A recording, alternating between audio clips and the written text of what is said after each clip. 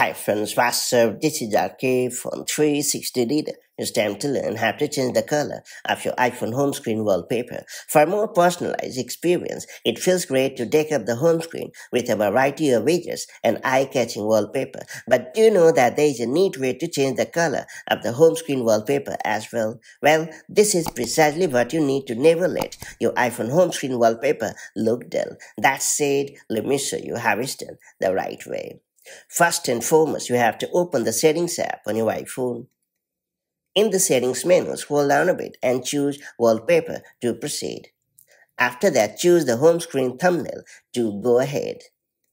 Then tap on the Color tab at the bottom to change the color. If you want to choose from a variety of color options, tap on the Color tab again and then select the preferred color. Then drag the slider left or right to perfectly adjust the color intensity. After that, tap on the X button to remove the menu. Then tap on the Gradient tab at the bottom. Then hit the Gradient tab again and then select the preferred gradient color.